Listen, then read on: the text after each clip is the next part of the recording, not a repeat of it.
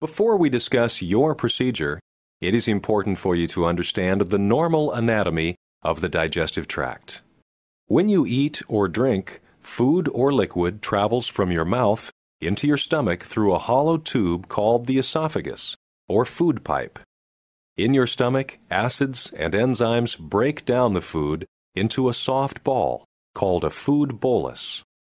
From the stomach, the food bolus enters the small intestine, another hollow organ that functions to break down and absorb certain parts of the food. After the remaining food bolus leaves the small intestine, it enters the colon. The colon has almost nothing to do with digestion. Its main function is to remove water from the stool and store it until you can have a bowel movement and clear the colon of waste. Next to the duodenum, or the first part of the small intestine, sits the liver, gallbladder, and pancreas. The liver forms bile, which is a substance that helps in the digestion and absorption of food. Through a series of ducts, bile is transported to the gallbladder, where it is stored.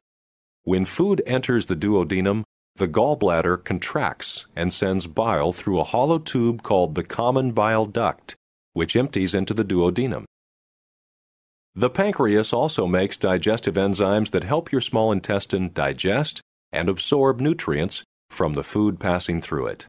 These enzymes travel through the pancreatic duct to the duodenum. The pancreatic duct and the common bile duct actually form into one just before entering into the duodenum.